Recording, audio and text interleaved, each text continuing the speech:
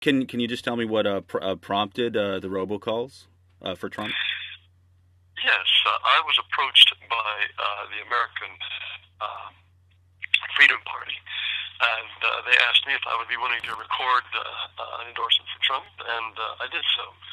And I did so because I think Donald Trump is the first candidate in decades, really, who will do something that is of interest and significance to the white majority of the United States. I realize it is shocking to talk in terms of the interests of whites, but most whites in their bones don't want to be living in a country that becomes increasingly non-white. They don't want to be living in neighborhoods that are overwhelmingly non-white. And Donald Trump wants to send back all the illegals and make sure no more illegals show up. And in that sense, he's doing something that would benefit the majority of Americans. How do you feel about his policies regarding Muslims? Does that play into it at all? Yes, I think most Americans, if you were to ask them to name a single benefit to the United States from massive Muslim immigration to our country, they couldn't name one. All they can think of is inconvenience and possible even danger. So I think most Americans really, if you were to give them an opportunity to express themselves anonymously or confidentially on the subject, would say, no, we don't need any Muslims. And so they're happy with the idea of certainly temporarily stopping Muslim immigration, perhaps permanently. But you don't feel this gets in the way of the Constitution, freedom of religion, and all? No, I mean, the Constitution applies to citizens and permanent residents of the United States. It doesn't apply to foreigners. Furthermore, immigration should be in the interests of the United States, not in the interests of immigrants. If we wanted to send 747s all around the world and bring in the most helpless and non-productive people whom we could minister to and feed, clothe, house, and educate for free, we could do that. But that's not in the interest of the United States. That would be in the interests of these poor people who might benefit from our help. Any nation has an interest in restricting immigration to people who are productive, to people who will assimilate, and people who will become an integral core part of that nation. And it's obvious to me that the people who will integrate best to the United States are well-educated, English-speaking white people. Those are the folks who will fit in most easily and be productive most quickly. Okay, well, I guess what I was thinking is that recently there was the example of the woman who was dressed in a burqa, or maybe I'm getting the terminology wrong, at one of the Trump rallies, who was escorted out simply for being dressed in traditional Muslim garb. Hmm. Well, I haven't heard that. I suppose, I don't know to what extent a political rally is a private affair in which you can discriminate in terms of who you let in. But I suppose the people that he works with decided that they didn't want anyone dressed in traditional Muslim garb. I think that this sort of thing is much more acceptable if, for example, you have a group of black students who say that they want a safe space for healing, and they want a safe space where only blacks are allowed to be. People might raise their eyebrows over that, but they're not likely to criticize. It's only when there's any kind of exclusion going the other way of the majority or of whites saying that they need a space where they can be themselves, free from the unwanted embrace of others. That is likely to draw down much more criticism than when it goes the other way around. Yeah, and I do understand your point that from a legal standpoint, that at a private event, absolutely, you can exclude anyone that you want. If you want someone Yes. with a Muslim garb to be removed, then that is your right to do so. I guess what I'm driving at is that since he is running for president of the United States and he's setting this as a precedent, as a policy that he might make, can you speak to that?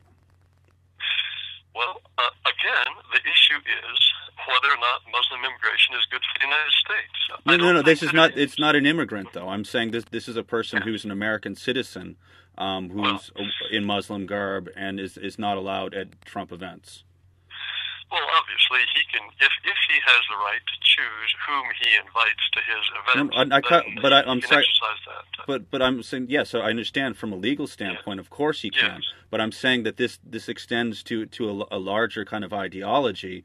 Do you believe that Muslim citizens should be excluded from general events? He's running for president, so. No, no. I think obviously you cannot refuse to sell electricity to Muslims. You can't refuse to let Muslims go to school, and I don't think Trump would ever even imagine doing something like that. Okay, I wasn't sure if you were understanding the point that I was making, but I think you do get it. Are there any other reasons that you feel like Trump is the man for our time right now? That's the primary one. I think most white Americans feel as though their country is slipping through their fingers.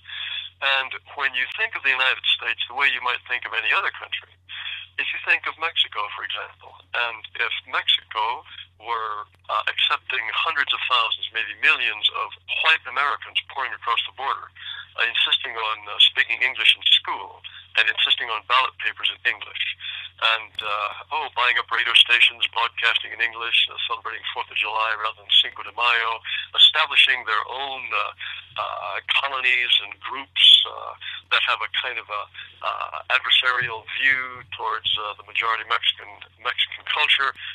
You could not trick the Mexicans into thinking that that was cultural enrichment. They would consider this an unacceptable invasion. And the same is true for every other country that you can think of, except for majority white countries. The Japanese would never accept Middle Easterners or Africans or Central Americans in large numbers who might change the nature of their society. It's only, if you're talking about the United States or Western Europe, that people seem to think that this kind of demographic transformation is a wonderful thing. Well, it's not.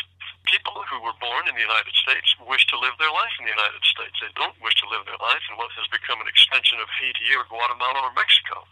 And it is this sense of reclaiming America in a cultural and demographic sense. That's the aspect of Trump that I believe appeals to millions of Americans. So you're saying that Trump appeals to you more on a white separatist level? No. It's not white separatism. It's just a recognition that a country is going to be changed if its demographic mix changes. And why should Americans want their country to be changed in a way that makes it more Central American or Asian? I do get what you're driving at, but I don't know. I guess I'm having some troubles when I guess going back to the whole thing with this woman at the rally. Yes. She's wearing the hijab. I found her name here. It's Rose Hamid. And she was with a guy named Marty Rosenbluth, who's actually he's a Jew. And in solidarity, he wore not an exact Star of David, but something like a Star of David. It had 8 points rather than 6, and it had the word Muslim on it. And so they were basically in silence at the Trump rally, and they didn't do anything. It's just that they were wearing these symbols of Muslims and Judaism, kind of a mix of the two. So I'm getting back to, so you say it's not white separatism, but it seems as though he's behaving as a white separatist. So I'm a little bit. Who's behaving as a white separatist? It seems as though that Trump wants to exclude both this Jewish guy and this Muslim woman simply based on their ethnic background. Well, he has said that he would at least temporarily stop Muslim immigration because. But these are citizens. These are citizens he's doing it to. Well, I think, frankly, there should be complete freedom of association. And most people prefer to associate with people like themselves. They shouldn't be forced to associate with people unlike themselves. But that's what we would call separatism. No, it's not. It's freedom of association. It's not. Because, separatism would imply that I would prevent people with each other. No, if they want to, fine. But freedom means that you choose your own associates. But okay, so Trump. Forced integration is a different matter. Trump is the white man who's running for president, and again, this is his private rally. But if he becomes president, the assumption is that these policies would extend to all of America, and under his umbrella as the president, it would seem as though that if he's being separatist and in his rally, that this would extend to his rule over America. Well, obviously, there are laws that would prevent him doing anything that excluded American citizens based on any kind of religion. If he decided that no American Muslim was to darken the door of the White House, so that would be up to him. But obviously, he's not going to try to attempt to pass laws that exclude Muslims from, working as lawyers or as journalists or anything like that. I think this is this is a kind of extremist and rather fantastic imputation of motives to him that I think he certainly doesn't harbor. Okay, that's understandable. So you don't think that's going to happen as president? Absolutely not. Surely it does. In fact, was it he himself who said, take these people out, or did the security do that, or did the audience do that? Was this endorsed by him that they be removed? I mean, those are all important questions, too. He certainly, didn't frown upon it. Usually, as it is with any of these rallies, it was the people standing next to them that started chanting Trump or USA or one or the other is usually what it is, and then security comes over and they're removed. A number of the people started saying, do you have a bomb? You have a bomb. They're making all these, these assumptions that they came there as terrorists, which just wasn't the case. And Trump did his usual, just get him out. And I don't think he really put a lot of thought into it. He waved his hand and off they went. If I were running the campaign, I don't think I would do it that way myself. But what he's thinking, I really can't say. But as far as any kind of official government discrimination against people on the basis of religion, I think that's unthinkable. Trump presidency or Hillary Clinton presidency. Okay, so what is the basic principle of the American Renaissance? Well, we refer to it as race realism, and it is the recognition that race is an important component of both individual and group identification, and that it may sound like a worthy goal, but it is an impossible fantasy to build a world in which race can be made not to matter. Races are not replaceable. They're not interchangeable. And people of African origin build different societies from people of European origin. This is really one of the facts of life. And simply denying the facts does not make them go away. Our country has spent the last 60 or 70 years trying to pretend that race is an irrelevance. But race is not irrelevant, and as our society becomes increasingly non-white, it is changing in ways that most whites find disagreeable. And so I'm speaking for the millions of white Americans who don't want to see that kind of change, although they have been so browbeaten and intimidated, but never state so publicly. I know that I speak for millions of Americans because I see what they do and not rather than what they say. And what they do is when the neighborhood becomes non-white, they move away. When the school that they're sending their children to becomes minority non-white, they send them to a different school. In fact, if you ask most white Americans to name a single non-white neighborhood they'd like to live in, they'll get a blank. Well, under those circumstances, why does it make sense to turn more and more parts of the country into precisely those neighborhoods in which whites will not wish to live? This is insanity. And when whites are being told to celebrate diversity, they're being asked to celebrate their declining numbers and influence. Why does that make sense? For non-whites to celebrate diversity, that does make sense because it means the country becomes more like them, more like their culture, their religion, their way of doing things. But to ask whites to celebrate diversity is to ask them to celebrate eventually their long-term suicide. None of this makes sense. And do you think Trump would celebrate these ideals? Oh, I have no idea. I know no more about Trump than you do in terms of what he in fact thinks in his heart of hearts. I think that he has relatively healthy instincts about what it is to be America. I think America without the traditional stock of Americans will be a different place. And it will be a different place in ways that most traditional American stock would find somewhat alien. But whether he has any kind of sophisticated understanding of the significance of race, whether he would be prepared to say, well, I would prefer to live in a country that's majority white, I have absolutely no idea. I think perhaps at some instinctual level, like most whites, he probably feels that way. Whether or not he would ever put it into words, I don't know. Well, you do know that his father was associated with the KKK. I don't know if you're aware No, of.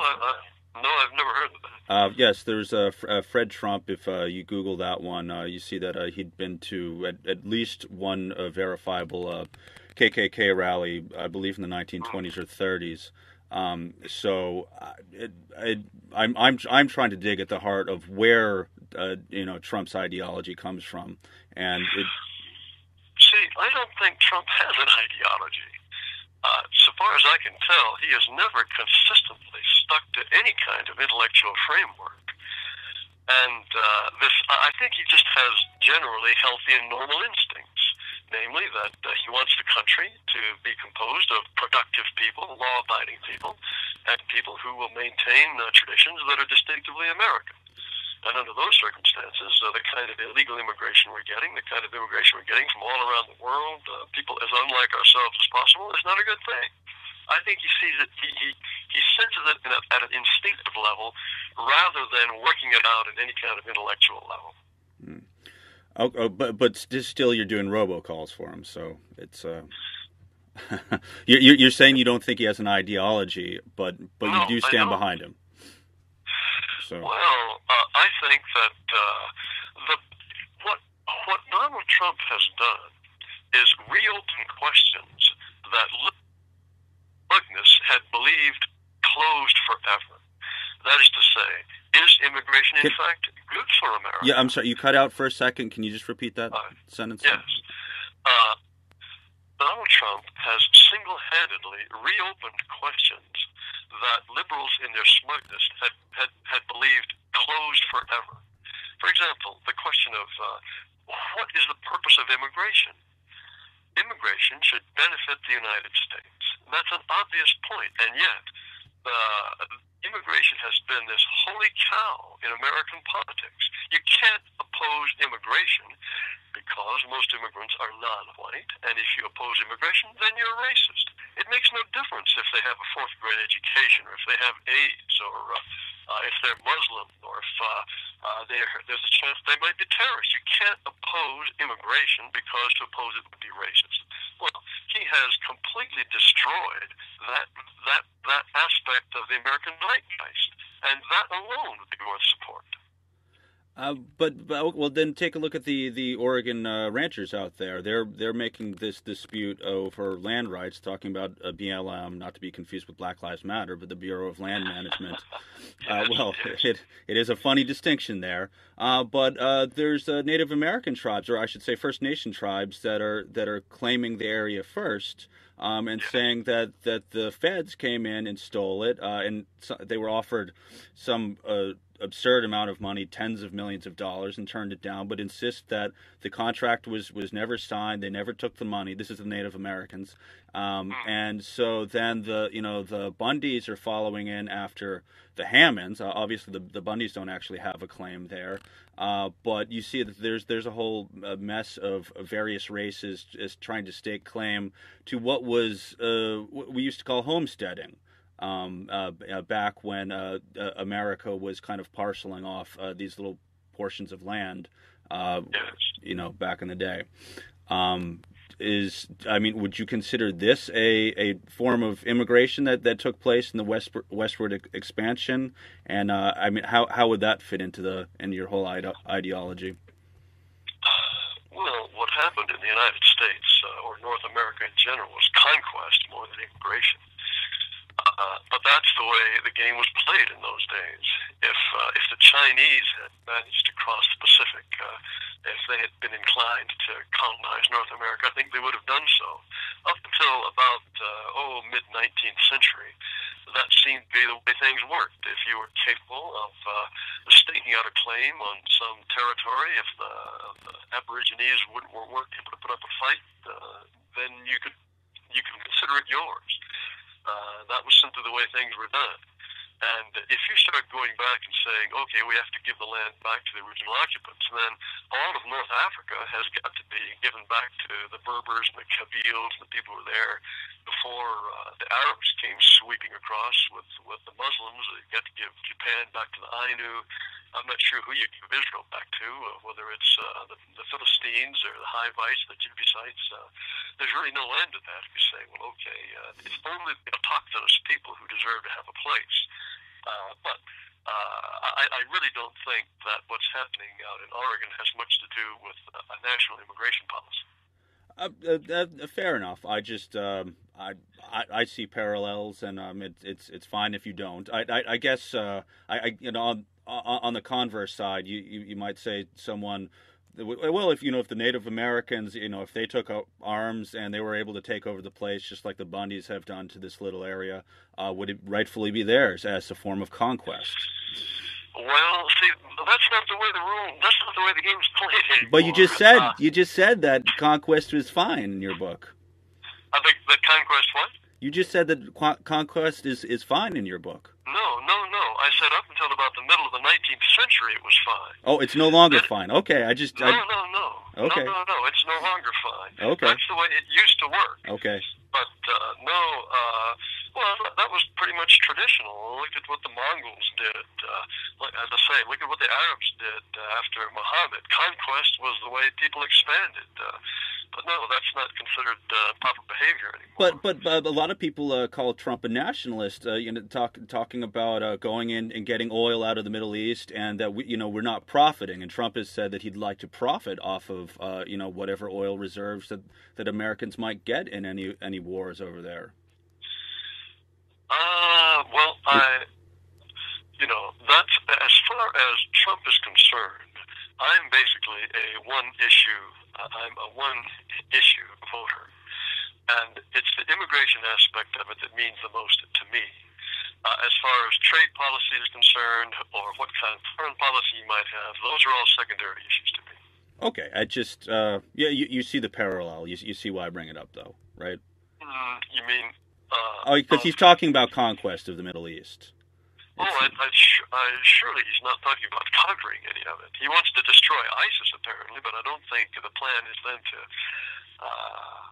suck all of the Iraqi oil out of the ground and bring it to the United States. Oh, I'm sure I could provide you with a clip. I was at a rally in Michigan. He certainly said something. He said something to that effect. Yes. Well, as I say, to me, the crucial. I'm a one-issue voter, and it's immigration. Okay. Well, that's fair enough. I got, I think, pretty much what I need. Is there anything else that you wanted to share or extrapolate on? No. Just again, the idea that what Donald Trump has done is reveal to the Republicans what their potential supporters really care about, and that is the demographic future of the United States. That's something people care about passionately. They're not allowed to care about it publicly because to express a preference for a traditional European America is to be branded as a hopeless and wicked racist, despite the fact that wanting one society to continue is the most natural, healthy thing in the world. And again, if you imagine any other country going through this kind of demographic transformation, Israel, for example, Israel is officially a Jewish state. It's a Jewish state because Israelis know that if it ceased to be majority Jewish, it would change in unacceptable ways. Why is it wrong for the United States to take the same view of its demographics? Why is it wrong for France or Germany or England to take that view? This is something that all non-white countries, well, and Israel's the only exception, absolutely take for granted, that they can continue as a nation of a certain people. And up until 1965, the United States had an immigration policy that was designed to keep the country white, majority white. And we dismantled that on the assumption that, well, it was just going to be symbolic, nothing was going to change. Well, it's been changing very rapidly. And people are deeply angry about that, but they don't dare say so. And here's Trump, a guy who at least implicitly is saying, oh, wait a minute, these changes are not all good. And so, of course, many Americans are going to support it. You think American Renaissance has gotten a bad rap? Donald Trump has gotten a bad rap. I've seen Southern Poverty Law Center called you a white supremacist group. Would this be an unfair characterization? I don't even know what a white supremacist is. Presumably, a white supremacist is someone who wants to rule over people of other races. I don't know anybody who wants to do that. To call a white person a white supremacist is the emotional equivalent of calling a black person the N-word. It's just the most provocative, insulting thing you can think of. I think, well, I don't know how this has come to be, but if a black person says, yes, I prefer the culture and the way of life of blacks, there's nothing wrong with that. If a white person says, I prefer the culture and the way of life of Europeans, apparently that's bad, that's wrong, that's supremacist, it's Nazi. And that's a terrible double standard. I think what most white people want simply is to be left alone. They don't want to oppress anybody. They don't want to be mean to anybody. They just want to be left alone. They want communities where their values are dominant, where their way of thinking prevails. They don't want to have to press one for English. They don't want to have to go to a PTA meeting where there are 5 interpreters interpreting at the same time. They don't want their child to be the one blonde-headed kid in the class. They want an America that's American. And there's nothing wrong. There's nothing hateful. There's nothing mean-spirited about any of that. But you definitely think it's unfair that they call you a hate group. I mean, because you've been officially labeled as such. Hate is the word. Well, that's what the Southern Poverty Law Center does for a living. They take people with whom they disagree politically and they label them hate mongers. Well, that's nice work if you can get it, isn't it? I mean, for them to somehow claim to read my mind and say, well, this guy says what he says because he hates people. I certainly don't hate non-white people. But for them to label people with whom they disagree hate mongers, it's really a contemptible way to make a living. But frankly, I find it just as contemptible that anyone takes them seriously. How would they know whether I hate anybody? I mean, from our conversation, is it your impression that I'm consumed with hatred? No, I just want white people to have a future. I want white people to be able to live their lives in accordance with their culture and their heritage. And again, if any non-white group speaks in those terms, that's not hate-mongering. Why is it hate if only white people do it? No, you don't come across as hateful. I'll give you that for sure. But you see, the SPLC has a vision of America in which really basically anything goes. It can be the idea of the SPLC is you could swap out the founding population of America and swap in, I don't know, Bantus and Haitians and Vietnamese and Cambodians and Tierra del Fuegians, and you'd still have America. Well, no, you wouldn't. You wouldn't. And the people who established this country, and granted, they did it on the backs of the Indians, but the people who established this country have the right to want it to remain as their ancestors gave it to them. Why should they want it to be transformed in all of these ways that are changing it culturally, linguistically, religiously? Why? Why? Okay, but you're saying that it's un-American to not be white. Is how that sounds. No, I'm not saying that. There have always been non-whites in this country. I'm not talking about some kind of absolutely pure white situation. What I'm saying is that any nation, for it to have a character that's going to endure, has to have a core population and a core set of values that are clearly reflective of its committed majority. No, I'm not at all talking about 100% white America. I'm just talking about the folly of pretending that you can change the country in this remarkable and extremely rapid way and expect it to be something that was what it was before. Obviously, it's going to change, and that is why whites clear out when the demography changes. It's because the country is changing where it changes demographically. And I think that it's perfectly natural, normal, and healthy, and to criticize those people is utterly short-sighted.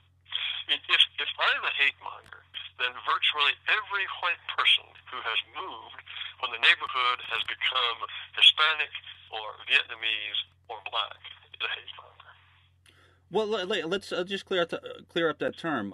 How would you define hate? Who's a hate monger? Well, I suppose, that's a good question. There are some black groups who do, but the new Black Panther Party, they encourage people to kill crackers. That sounds pretty hateful to me, but again, I don't wish to judge the motives of others.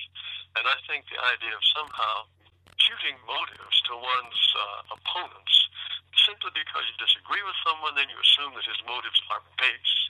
I think that is a contemptible way to behave, and I think that's exactly the way the Southern Poverty Law Center behaves.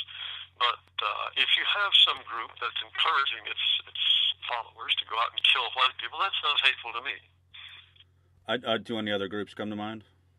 I beg your pardon? Do any other groups come to mind that are hate mongers, as you say? That are hate mongers. No, I really can't. Any group that really does seek to do harm to others. Well, here's one. Fox News has labeled BLM, Black Lives Matter, a number of times as I don't know if hate monger is the word that's been used, but I've heard very strong words against them. Saying that they're a radicalized group, and they may have even gone so far as to call them terrorists. I believe I heard that. I'd have to verify it, but. I wouldn't. Gosh, I think people throw these words around. I think that much of what they are claiming about the police in the United States is wrong. But I wouldn't call them terrorists. I think that's crazy. Do they hate white people? Do they hate the police? I don't know. As I say, I don't presume to judge the motives of others. That's not what I expect you to say. Well, I just don't. I suppose it's because I've had so many immoral motives imputed to me incorrectly that it makes me very, very careful about assuming that I understand what motivates other people. We have a hard enough time really understanding our own motives at any deep level, much less expressing with any confidence the motives of others. So do you think that are you choosing your words as a spokesperson for your group, or is this really how you feel in your heart of hearts? You mean everything I've said so far? I mean you're talking about the motives of the Black Panthers or BLM, and you said that you made it sound like you're guarded. You're guarded about the words that you choose. Well, no, I'm not being guarded about it. I'm being entirely honest about it. I don't think that, you see, it makes no difference, I suppose. Well, let me think about this. I'm just not in a position to say. Well, when BLM calls cops, they're chanting bacon at them, how does that make you feel? Well, that seems like a very vulgar and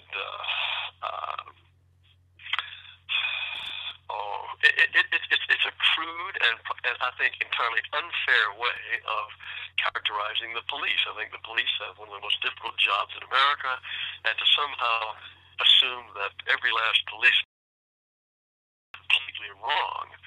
Now, whether or not that's hate mongering, I don't know. I don't know that the term is even a useful one.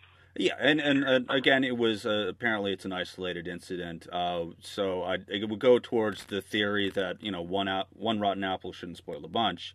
I often hear this on both sides of the argument. The one thing I would say though, when you have groups of blacks on the campuses of Yale and Princeton, and these are blacks who, let's face it, are probably perhaps the most coddled and pampered blacks in the history of the world, and yet they claim to have detected entrenched white supremacy on those Ivy League campuses. What that says to me is that they and I just see the world completely differently. And when there is that much of a gap between the way people of different races see reality, then it suggests to me that it's going to make it very, very difficult for people of different races to live together. Mm. I okay. Hmm. I, I mean, really, really, can you imagine what they are detecting on the Yale campus that is entrenched white supremacy? Great Scott! What have they found? What have they uncovered? I mean, all of those campuses they have built cultural centers for all the non-white groups. They require all of this sensitivity training. Where's the white supremacy, for heaven's sake? And anyone who genuinely believes that there's entrenched white supremacy on the Princeton campus, again, those people are living in a different reality from the one that I inhabit. Well, speaking of these schools, I mean, what's your take on the Missouri controversy there? Apparently, someone had written something racist against the black students in feces. I'm not too up on that one, but that happened a month or two ago. I followed that pretty carefully. As it turns out, the president of the student body is a gay black man. He claimed that at some place off campus, somebody driving by in a pickup truck shouted the N-word at him. Now, that would have been someone who probably wasn't even a student. That was one of the big racist incidents that apparently the president did not handle adequately. And then apparently someone discovered a swastika smeared in feces on the wall of a toilet. Now, the culprit was never found. No one knows who did this. There was some doubt as to whether it even happened, but apparently this did happen. And those were the two events that apparently set the entire campus on its ear. To me, again, for the campus to go up into an uproar on these two rather, the swastika, let's face it, sometimes these things are hoaxes.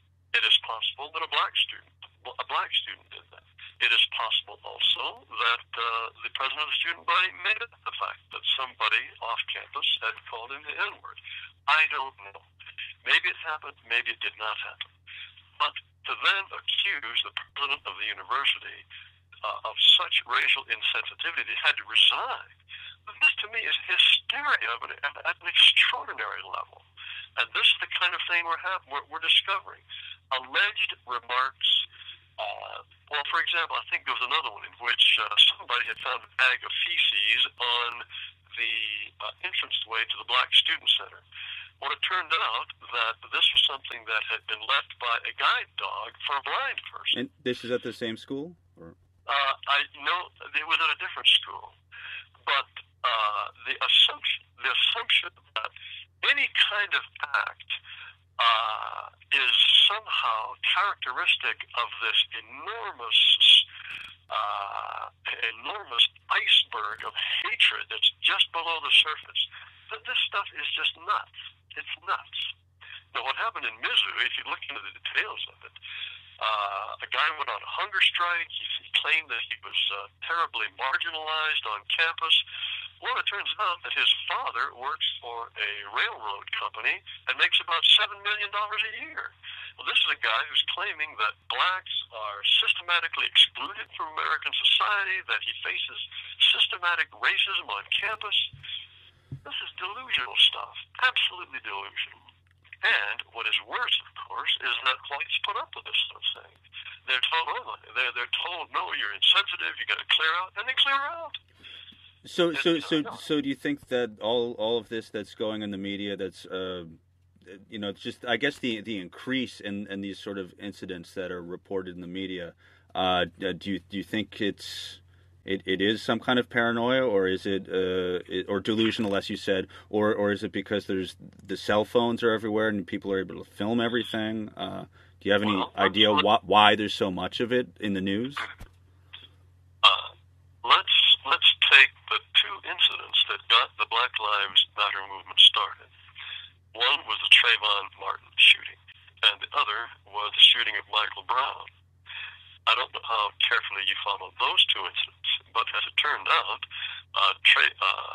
George Zimmerman was acquitted of any kind of criminal charges because he was found to have been acting in self-defense. He was attacked by Trayvon Martin. Trayvon Martin knocked him down, broke his nose, smashed his head against the pavement, and he shot him once in self-defense. Now, is Trayvon Martin somebody that you're going to make a hero into? The same with Michael Brown. Michael Brown was high on marijuana. He had just committed a strong-arm robbery. He attacked Officer Darren Wilson and was charged with conflicting views on it. And the Justice Department looked into that question very carefully and found that Darren Wilson had not behaved improperly. Why is it that the Black Lives Matter movement makes heroes out of these people? Why do they persist in acting as though these are somehow talismanic cases of white racism? Why? It's because they can get away with it.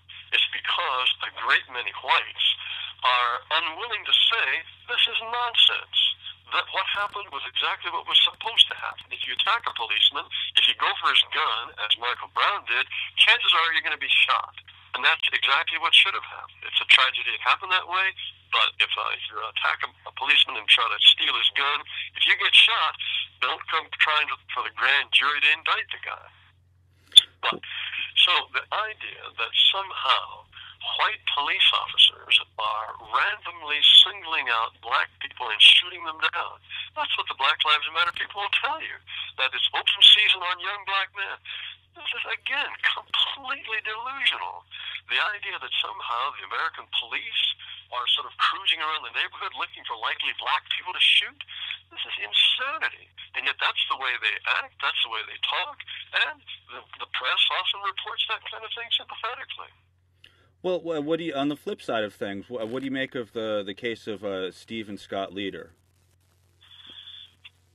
I'm sorry, Steve and Scott Leader? Yes, they were the two South Boston men who beat Guillermo Rodriguez with a metal pipe and urinated on him in the name of Donald Trump.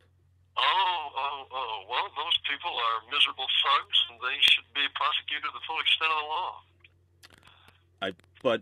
law. This is, I guess, this is where I start to have problems with you getting behind Donald Trump, because Donald Trump, his initial reaction was simply, my fans are enthusiastic. This is how he responded to this heinous crime, as you're likening it. Well, I mean that's far too casual a response. Obviously, he should not have said. Wow. Just saying my fans are enthusiastic, no. It's all very well to have enthusiastic fans, but you absolutely don't want them doing that, and you should have condemned those people in no uncertain terms. But why doesn't he? I mean, why do you get behind a candidate who's not willing to immediately condemn these kind of actions if you find them disgusting? Because, as I say, I'm a one-issue guy, and I think that Donald Trump is capable of saying very thoughtless, impulsive things that probably do not really speak to what he really is as a deep person. I think he would certainly not have suggested, okay, don't prosecute these guys.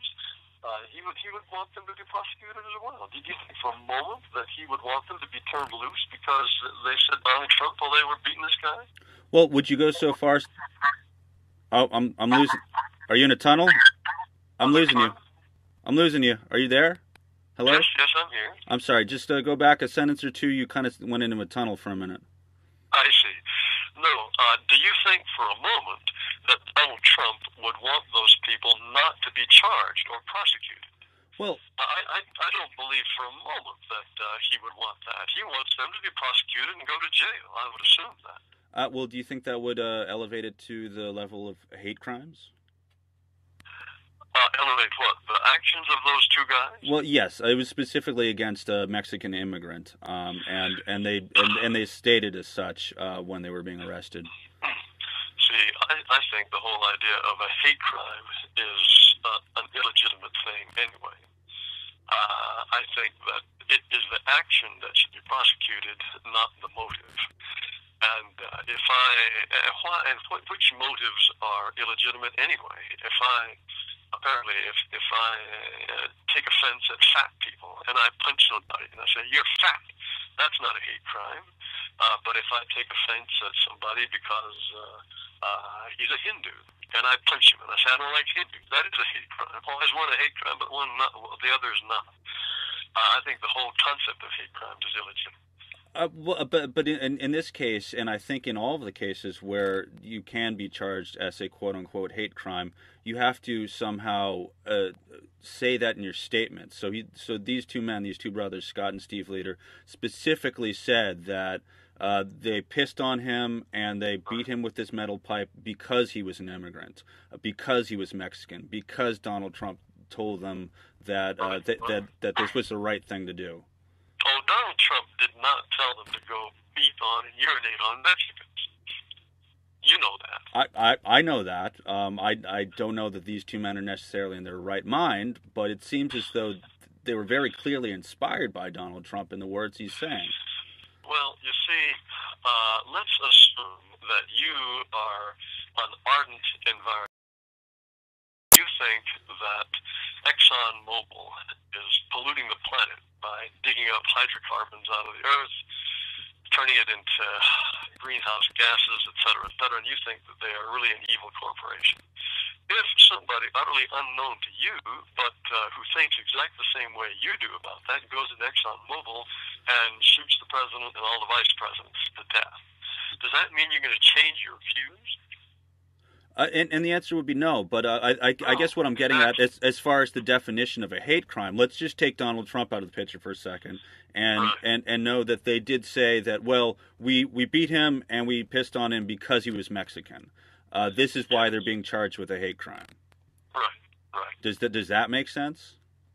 Well, to the extent that we have hate crimes, yes, I think, as I say, hate crimes are legitimate. I think that you should not get an enhanced penalty simply because you beat on someone and urinated on someone, because for whatever reason, no matter what the reason, you should be punished.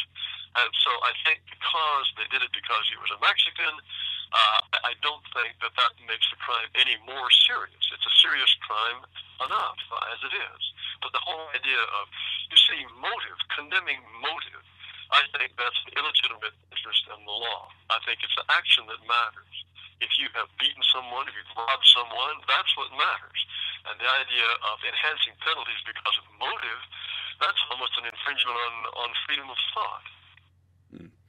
I don't necessarily agree with your position there, but I think you've answered fairly. So, I don't want to take all of your time. I think I was trying to focus on Donald Trump, but what you have to say is fascinating. So I couldn't help but hear what you had to say. The fact is, people like me are rarely allowed much media access, but there are lots of observations about the world that we have made that most people haven't heard before. And it's a pity that the general mass media in the United States are so closed to certain views. And it's even more of a pity that people who say some of the things that I say have to deal with an organization like the Southern Poverty Law Center that tries to prevent people from taking us seriously by somehow suggesting that our motives are impure. To me, as I say, what they do is utterly contemptible, and the fact that anyone takes them seriously and then writes you off so long as they have officially put you on their notice board, I think that's a very, very sad way for any society to operate. People should be able to speak for themselves without the Southern Poverty Law Center, in effect, speaking for them. And it would be like, wanting to learn about Bibi Netanyahu by asking Yasser Arafat's wife. Is that a legitimate source of information on Benjamin Netanyahu? Probably not. But people do take groups like Southern Poverty Law Center seriously. So how much longer are these robocalls going to run for? I don't know. I'm not. I suppose for the rest of up until the primary. Okay. Or the caucus. I'm assuming so. Okay. Well, I think that pretty much covers it. And unless there's any one last thing you have to say, and No. I've babbled on for quite a long time here. Oh, it's not babbling. It was it's an interesting and different perspective that I'm not used to hearing. So I appreciate your time. So No, that's fine. Again, I think it's really a basic thing that human beings are by nature tribal. And when you mix tribes against their will, there's going to be friction. The idea that diversity is a strength, that's so obviously wrong that anyone who can believe it must have his eyes closed 24 hours a day. Diversity brings conflict. And yet we are unwilling to admit the truth on that, so we hypnotize ourselves with these slogans that are completely counter to what we see around us every day. I could go on a long time. There's a lot to say about these subjects, but as you can see, I'm a pretty thoroughgoing dissident on these things. You're getting muffled. Say again? I'm a thoroughgoing dissident on these matters. Ah, yes. Indeed. Well, it was great talking to you, and thanks so much for your time, and maybe we'll catch up with you a little bit later if we have reason to. That would be fine. No, don't hesitate to call.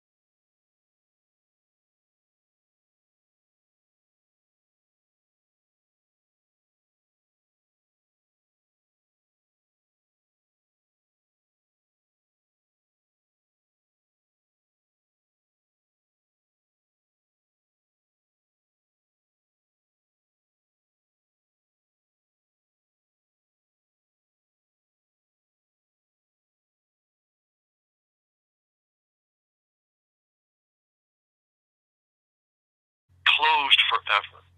That is to say, is immigration in fact good for America? Yeah, I'm sorry, you cut out for a second. Can you just repeat that sentence? Yes.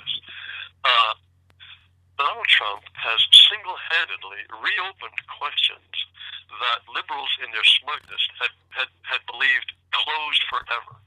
For example, the question of what is the purpose of immigration? Immigration should benefit the United States. That's an obvious point, and yet immigration has been this holy cow in American politics. You can't oppose immigration because most immigrants are non-white, and if you oppose immigration, then you're racist. It makes no difference if they have a fourth-grade education, or if they have AIDS, or if they're Muslim, or if there's a chance they might be terrorists. You can't oppose immigration because to oppose it would be racist. Well, he has completely destroyed that aspect of the American zeitgeist, and that alone would be worth support. Well, then take a look at the Oregon ranchers out there. They're making this dispute over land rights, talking about BLM, not to be confused with Black Lives Matter, but the Bureau of Land Management. It is a funny distinction there. But there's Native American tribes, or I should say First Nation tribes, that are claiming the area first. And saying that the feds came in and stole it, and they were offered some absurd amount of money, tens of millions of dollars, and turned it down, but insist that the contract was never signed. They never took the money. This is the Native Americans, and so then the Bundys are following in after the Hammonds. Obviously, the Bundys don't actually have a claim there, but you see that there's a whole mess of various races just trying to stake claim to what was what we used to call homesteading. Back when America was kind of parceling off these little portions of land, back in the day. Would you consider this a form of immigration that took place in the westward expansion? And how would that fit into your whole ideology? Well, what happened in the United States or North America in general was conquest more than immigration. But that's the way the game was played in those days. If the Chinese had managed to cross the Pacific, if they had been inclined to colonize North America, I think they would have done so. Up until about mid-19th century, that seemed to be the way things worked. If you were capable of staking out a claim on some territory, if the Aborigines weren't able to put up a fight, then you can consider it yours. That was simply the way things were done. And if you start going back and saying, okay, we have to give the land back to the original occupants, then all of North Africa has got to be given back to the Berbers and the Kabyles, the people who were there before the Arabs came sweeping across with the Muslims. You've got to give Japan back to the Ainu. I'm not sure who you give Israel back to, whether it's the Philistines or the Hivites, the Jebusites. There's really no end to that if you say, well, okay, it's only the autochthonous people who deserve to have a place. But I really don't think that what's happening out in Oregon has much to do with a national immigration policy. Fair enough. I just I see parallels, and it's fine if you don't. I guess on the converse side, you might say someone. Well, if the Native Americans, if they took up arms and they were able to take over the place, just like the Bundys have done to this little area, would it rightfully be theirs as a form of conquest? Well, see, that's not the way the game's played anymore. But you just said that conquest was fine in your book. I think that conquest what? You just said that conquest is fine in your book. No. I said up until about the middle of the 19th century it was fine. Oh, it's no longer fine. Okay, No. Okay. No, it's no longer fine. Okay. That's the way it used to work. Okay. But well, that was pretty much traditional. Look at what the Mongols did. As I say, look at what the Arabs did after Muhammad. Conquest was the way people expanded. But no, that's not considered proper behavior anymore. But a lot of people call Trump a nationalist. Talking about going in and getting oil out of the Middle East, and that we're not profiting. And Trump has said that he'd like to profit off of whatever oil reserves that Americans might get in any wars over there.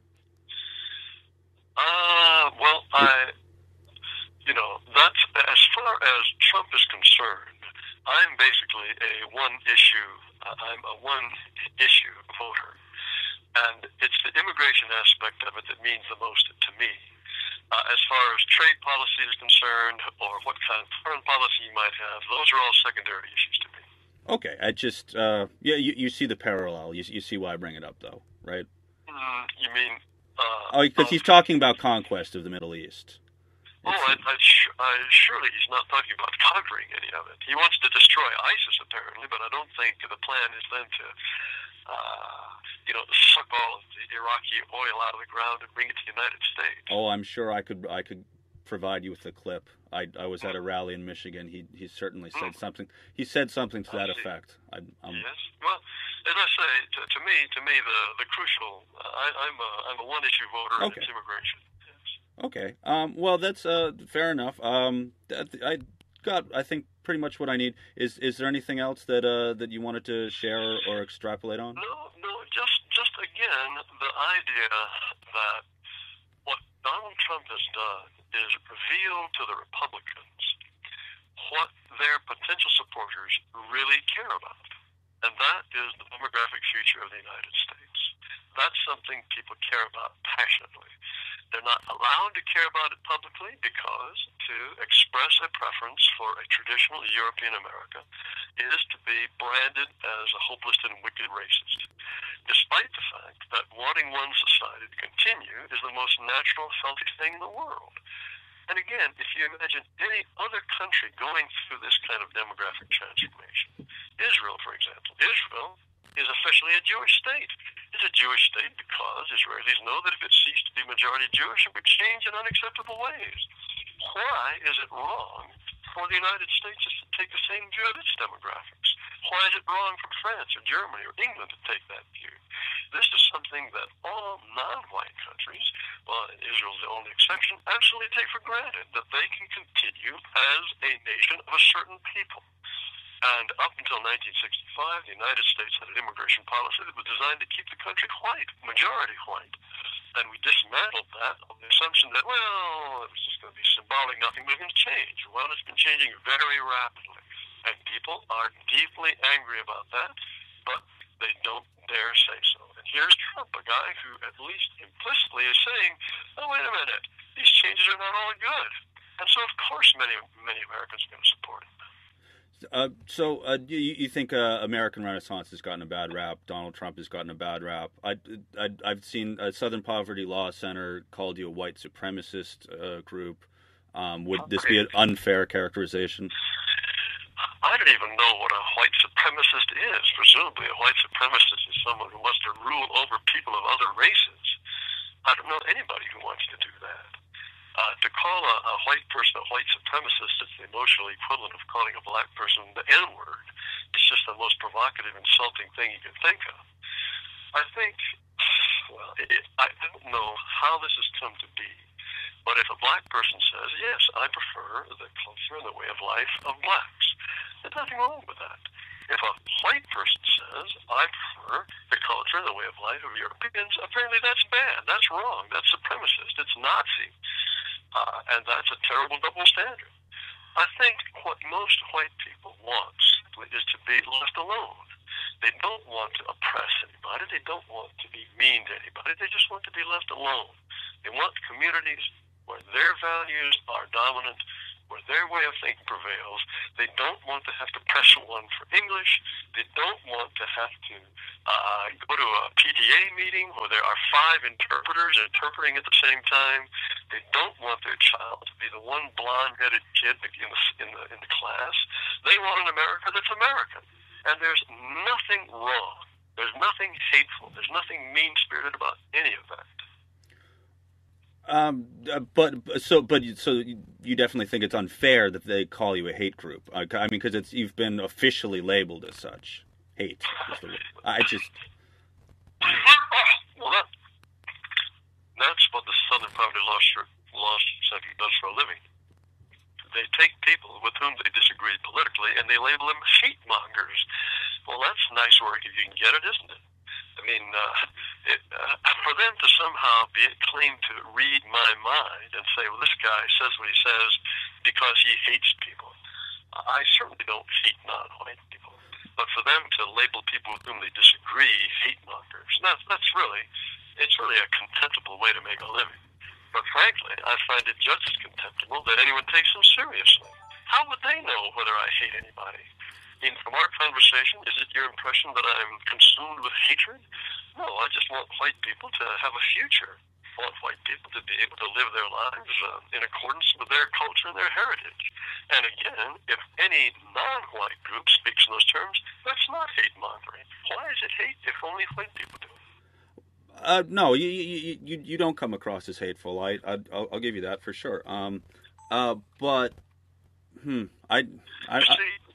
the SPLC has a vision of America in which really basically anything goes. It can be the idea of the SPLC is you could swap out the founding population of America and swap in, I don't know, Bantus and Haitians and Vietnamese and Cambodians and Tierra del Fuegians, and you'd still have America.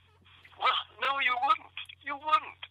And the people who established this country, and granted, they did it on the backs of the Indians, but the people who established this country have the right to want it to remain as their ancestors gave it to them. Why should they want it to be transformed in all of these ways that are changing it culturally, linguistically, religiously? Why? Why? Okay, but you're saying that it's un-American to not be white. Is how that sounds. No, I'm not saying that. There have always been non-whites in this country.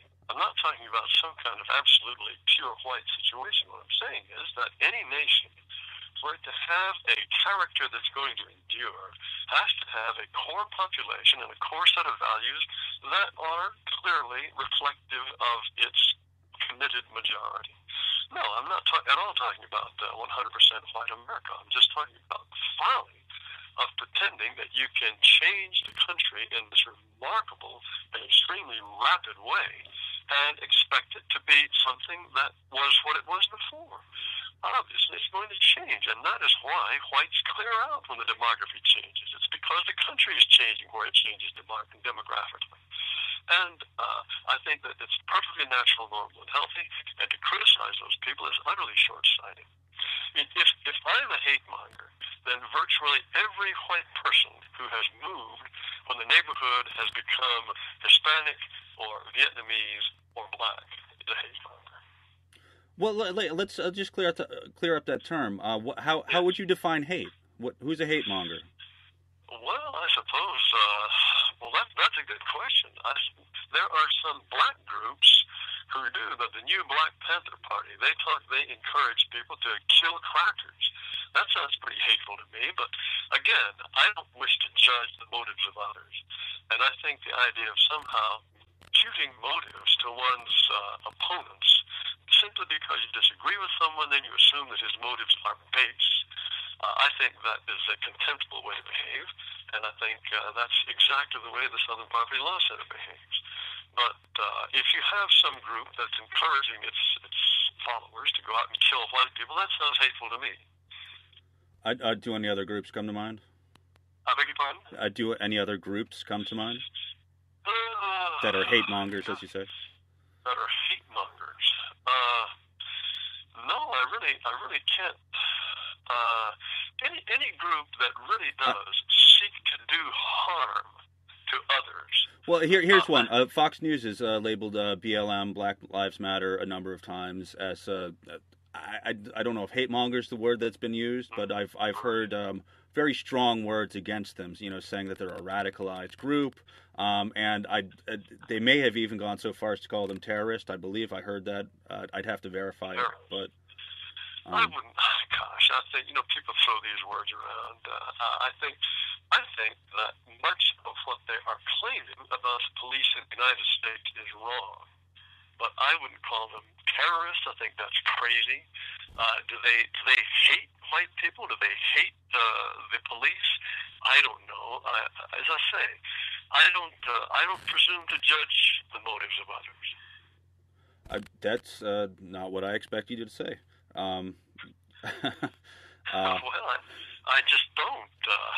I suppose it's because I've had so many immoral motives imputed to me incorrectly that it makes me very, very careful about assuming that I understand what motivates other people. I mean, we have a hard enough time really understanding our own motives at any deep level, much less expressing with any confidence the motives of others. So do you think that are you choosing your words as a spokesperson for your group, or is this really how you feel in your heart of hearts? You mean everything I've said so far? Well, I mean, you're talking about the motives of the Black Panthers or BLM, and you said that you made it sound like you're guarded. You're guarded about the words that you choose. Well, no, I'm not being guarded about it. I'm being entirely honest about it. I don't think that. You see, it makes no difference, I suppose. Well, let me think about this. I'm just not in a position to say. Well, when BLM calls cops, they're chanting bacon at them. How does that make you feel? Well, that seems like a very vulgar and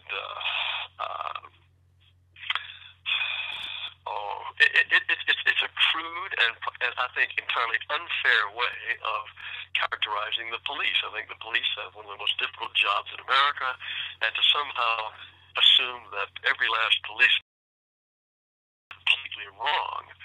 Now, whether or not that's hate mongering, I don't know. I don't know that the term is even a useful one. Yeah, and again, it was apparently it's an isolated incident. So it would go towards the theory that one rotten apple shouldn't spoil the bunch. I often hear this on both sides of the argument.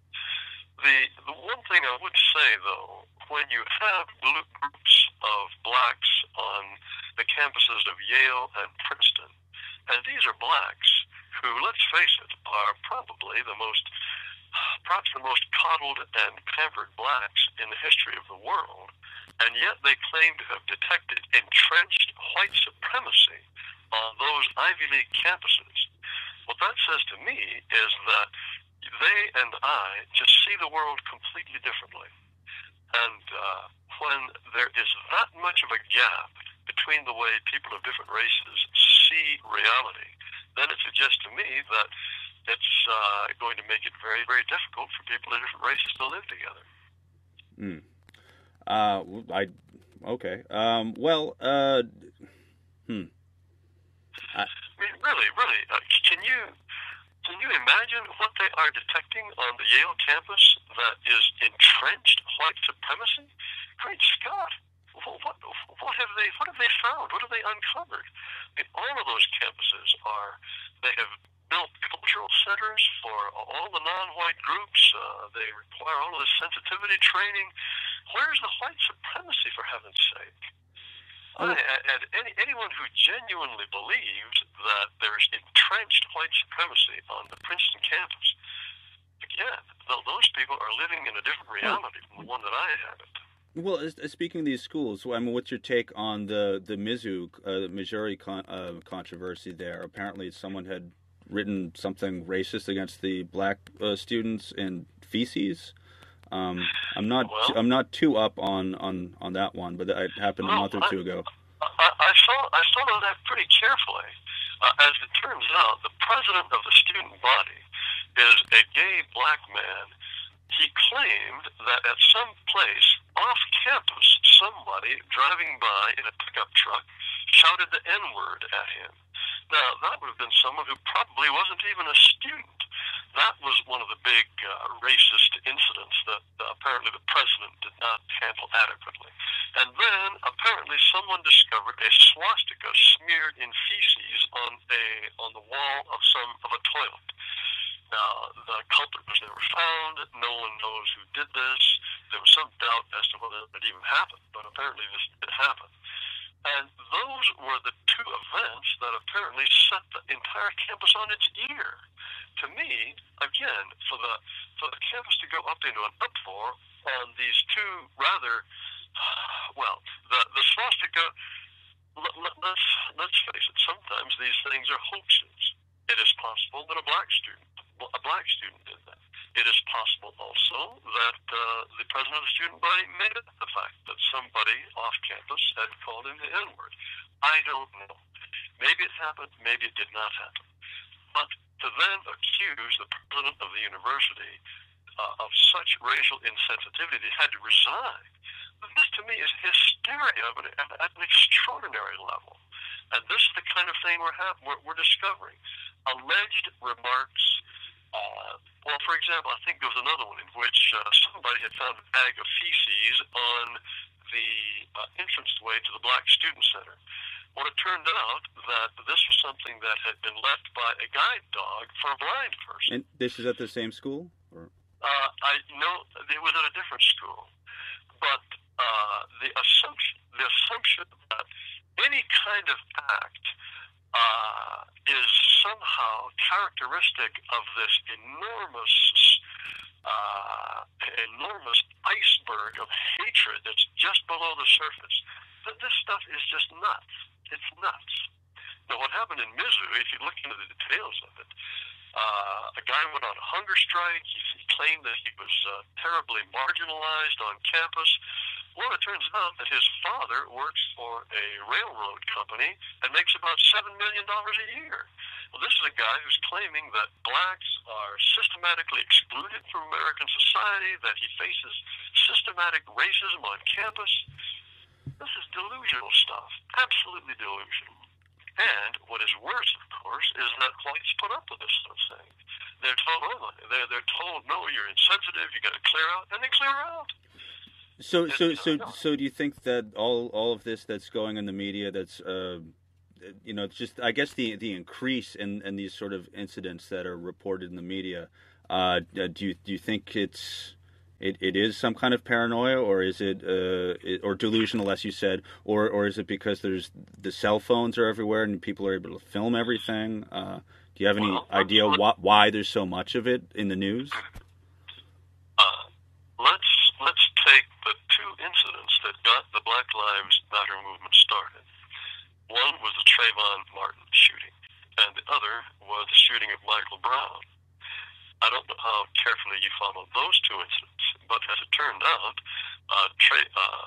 George Zimmerman was acquitted of any kind of criminal charges because he was found to have been acting in self-defense.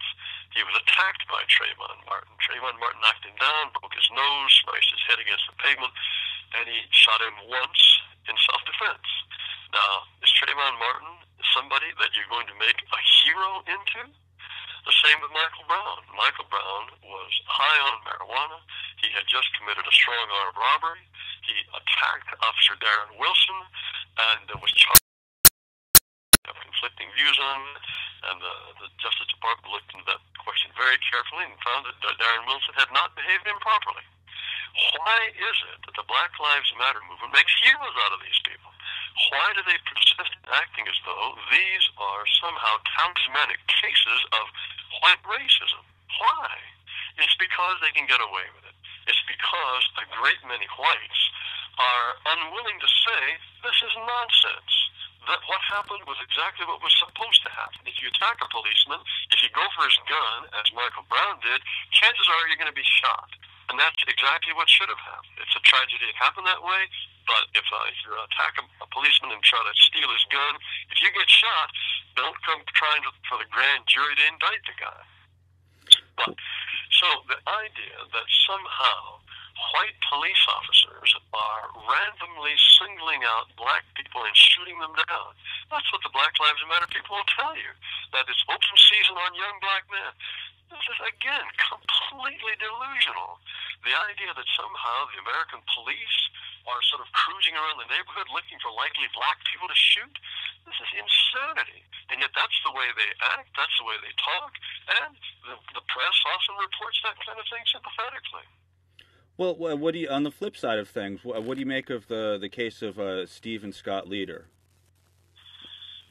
I'm sorry, Steve and Scott Leader? Yes, they were the two South Boston men who beat Guillermo Rodriguez with a metal pipe and urinated on him in the name of Donald Trump. Oh. Well, those people are miserable thugs, and they should be prosecuted to the full extent of the law. This is, I guess, this is where I start to have problems with you getting behind Donald Trump, because Donald Trump, his initial reaction was simply, my fans are enthusiastic. This is how he responded to this heinous crime, as you're likening it. Well, I mean that's far too casual a response. Obviously, he should not have said. Wow. Just saying my fans are enthusiastic. Can you just tell me what prompted the robocalls for Trump? Yes, I was approached by the American Freedom Party, and they asked me if I would be willing to record an endorsement for Trump, and I did so. And I did so because I think Donald Trump is the first candidate in decades, really, who will do something that is of interest and significance to the white majority of the United States. I realize it is shocking to talk in terms of the interests of whites, but most whites in their bones don't want to be living in a country that becomes increasingly non-white. They don't want to be living in neighborhoods that are overwhelmingly non-white. And Donald Trump wants to send back all the illegals and make sure no more illegals show up. And in that sense, he's doing something that would benefit the majority of Americans. How do you feel about his policies regarding Muslims? Does that play into it at all? Yes, I think most Americans, if you were to ask them to name a single benefit to the United States from massive Muslim immigration to our country, they couldn't name one. All they can think of is inconvenience and possible even danger. So I think most Americans really, if you were to give them an opportunity to express themselves anonymously or confidentially on the subject, would say, no, we don't need any Muslims. And so they're happy with the idea of certainly temporarily stopping Muslim immigration, perhaps permanently. But you don't feel this gets in the way of the Constitution, freedom of religion and all? No, I mean the Constitution applies to citizens and permanent residents of the United States. It doesn't apply to foreigners. Furthermore, immigration should be in the interests of the United States, not in the interests of immigrants. If we wanted to send 747s all around the world and bring in the most helpless and non-productive people whom we could minister to and feed, clothe, house, and educate for free, we could do that. But that's not in the interest of the United States. That would be in the interest of these poor people who might benefit from our help. Any nation has an interest in restricting immigration to people who are productive, to people who will assimilate, and people who will become an integral core part of that nation. And it's obvious to me that the people who will integrate best to the United States are well-educated, English-speaking white people. Those are the folks who will fit in most easily and be productive most quickly. Okay, well, I guess what I was thinking is that recently there was the example of the woman who was dressed in a burqa, or maybe I'm getting the terminology wrong, at one of the Trump rallies, who was escorted out simply for being dressed in traditional Muslim garb. Well, I haven't heard that. I suppose, I don't know to what extent a political rally is a private affair in which you can discriminate in terms of who you let in. But I suppose the people that he works with decided that they didn't want anyone dressed in traditional Muslim garb. I think that this sort of thing is much more acceptable if, for example, you have a group of black students who say that they want a safe space for healing, and they want a safe space where only blacks are allowed to be. People might raise their eyebrows over that, but they're not likely to criticize. It's only when there's any kind of exclusion going the other way of the majority or of whites saying that they need a space where they can be themselves, free from the unwanted embrace of others. That is likely to draw down much more criticism than when it goes the other way around. Yeah, and I do understand your point that from a legal standpoint, that at a private event, absolutely, you can exclude anyone that you want. If you want someone Yes. with a Muslim garb to be removed, then that is your right to do so. I guess what I'm driving at is that since he is running for president of the United States and he's setting this as a precedent, as a policy that he might make, can you speak to that? Well, again, the issue is whether or not Muslim immigration is good for the United States. No. This is not. It's not an immigrant, though. I'm saying this is a person who's an American citizen, who's in Muslim garb and is not allowed at Trump events. Well, obviously, he can, if he has the right to choose whom he invites to his events, I'm can sorry, exercise that. But I'm saying, yes, so I understand from a legal standpoint, of course he can. Yes. But I'm saying that this extends to a larger kind of ideology. Do you believe that Muslim citizens should be excluded from general events? He's running for president, so... No. I think obviously you cannot refuse to sell electricity to Muslims. You can't refuse to let Muslims go to school, and I don't think Trump would ever even imagine doing something like that. Okay, I just I wasn't sure if you were understanding the point that I was making, but I think you do get it. Are there any other reasons that you feel like Trump is the man for our time right now? That's the primary one. I think most white Americans feel as though their country is slipping through their fingers. And when you think of the United States the way you might think of any other country, if you think of Mexico, for example, and if Mexico were accepting hundreds of thousands, maybe millions of white Americans pouring across the border, insisting on speaking English in school, and insisting on ballot papers in English, and buying up radio stations, broadcasting in English, celebrating 4th of July rather than Cinco de Mayo, establishing their own colonies and groups that have a kind of adversarial view towards the majority Mexican culture. You could not trick the Mexicans into thinking that was cultural enrichment.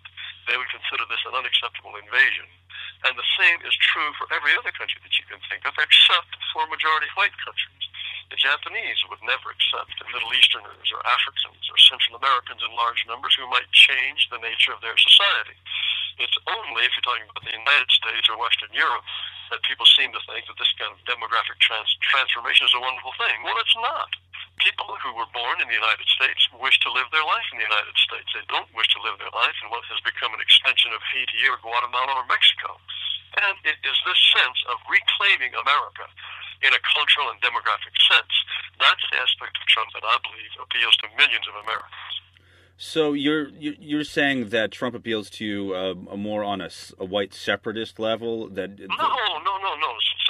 not white separatism.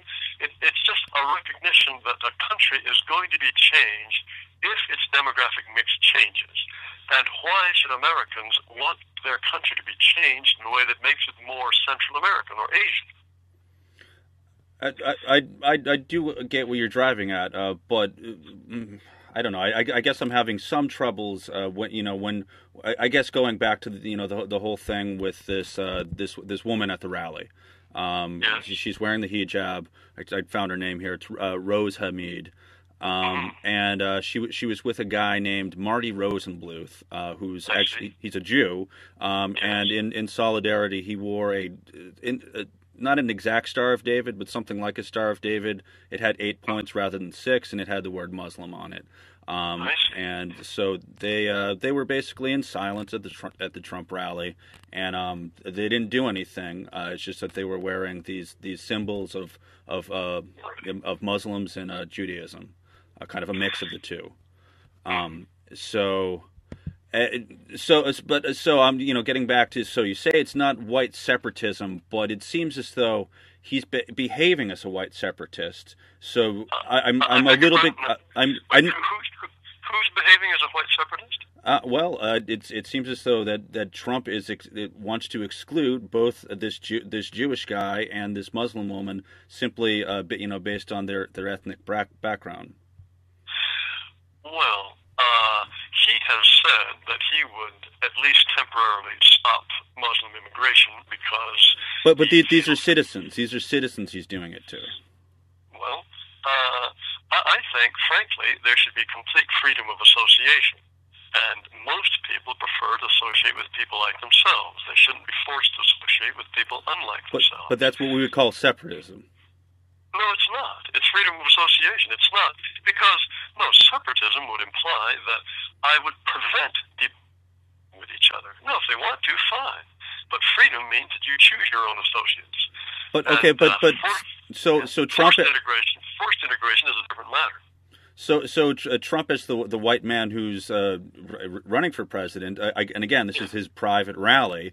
But if he becomes president, the assumption is that these policies would extend to all of America, and under his umbrella as the president, it would seem as though that if he's being separatist and in his rally, that this would extend to his rule over America.